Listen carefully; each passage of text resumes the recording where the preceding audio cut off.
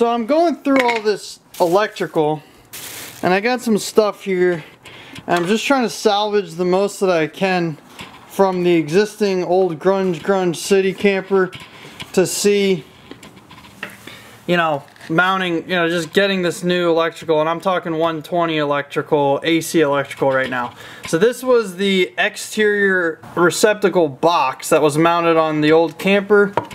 And then this was the location, so I marked that. It's an estimate. So that gets mounted there. Well, these screws get screwed into just that low-end paneling. Well, this is in the back side. I got to put a little backer board back there so these screws got something to bite into. So we're going to install that now. Now we're just going to keep on going.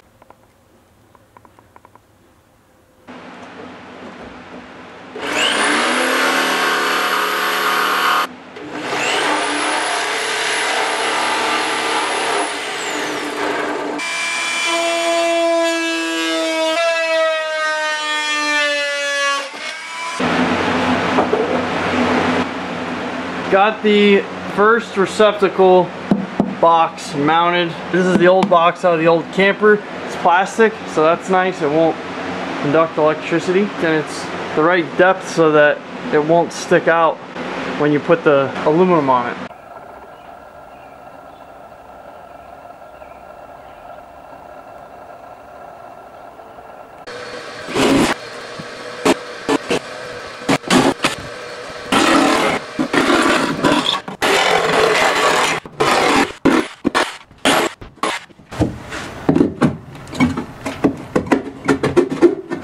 We are at the stage here where we got the Romex 12-2 wire that I'm feeding through the where the electrical panel is, and I'm feeding it through right here, which is the wire chase that I have. So this is just all the electrical, and a lot of the electrical that goes up into the ceiling or the roof. We're feeding wires so that we can wire up this box right here. So I gotta go all the way up and around and come back down.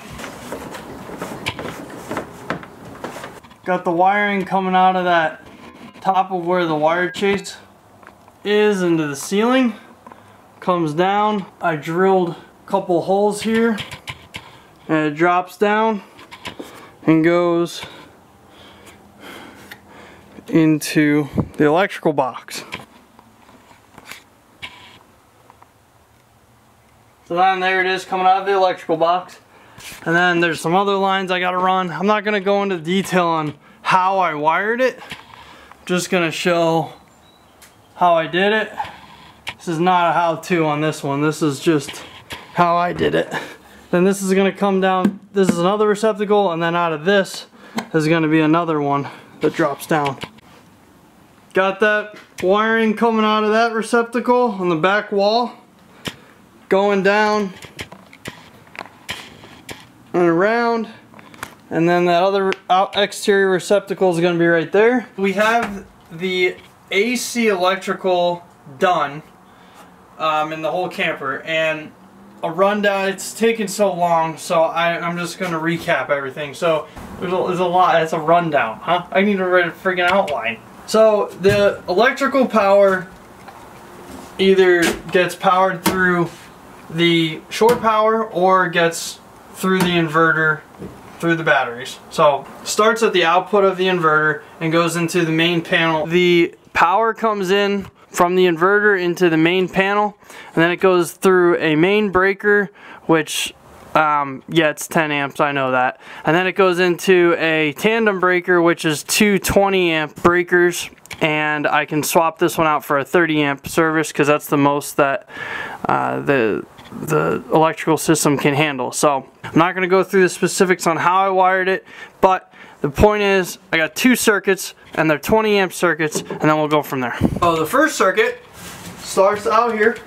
It goes through, goes up through the walls. You can't really see it. So the first circuit starts and feeds this receptacle, which is specifically for the fridge. Obviously the AC electrical portion of the fridge, which is 120 volts. And then we're going to go back in. Continuation of the same circuit.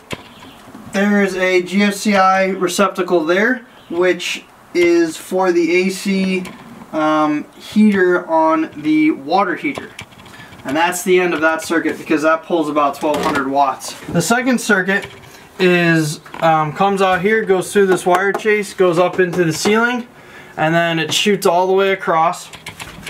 And it goes to this quad receptacle box here, which I have a GFCI receptacle. Every receptacle on this circuit is protected by this GFCI receptacle. So these two are on the same circuit, obviously. And then I also have, off of that, I came up with another line, which I don't think we'll ever use it, but just in case, I have a line here, just saved off in case we ever do put a traditional RV air conditioner in this camper. So then it goes back up and continues over. The other receptacle, which is obviously for the air conditioner that we have, the wall unit. And then after that, well, you get to see the back side of it here. And then there's the exterior receptacle, which we have to put a waterproof box on after we finish all the aluminum, and obviously mount it after we get once we're using the same piece of aluminum, and it has the hole cut out exactly, so I'm going to mount it once I know exactly where it needs to be. So that's why it's just hanging there. But they all work, and that's the main thing. So now the inverter's on and all receptacles are live. You can see the GFCI lights lit up, so that means we're golden, at least that one. Let's see what we got. There it is. Air conditioner running on inverter on high. And it's running it, and it's cool because it literally is cool.